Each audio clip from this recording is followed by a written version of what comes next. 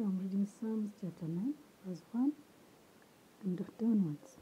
I will praise you, O Lord, with my whole heart. I will tell of all your marvelous works. I will be glad and rejoice in you.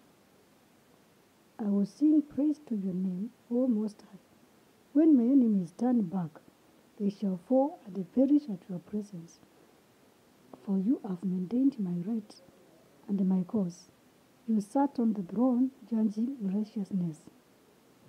You have rebuked the nations. You have destroyed the wicked. You have blotted out their name forever and ever.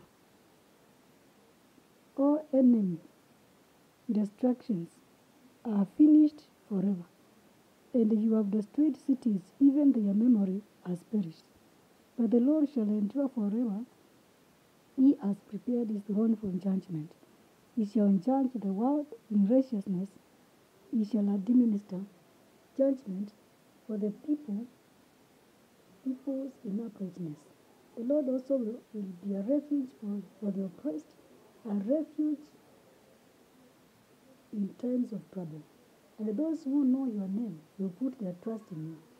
For you, Lord, have not forsaken those who seek you. Sing praises to the Lord who dwells in Zion. Declare his deeds among the people. When he avenges blood, he remembers them. He does not forget the cry of the humble. Have mercy on me, O Lord. Consider my trouble from those who hate me.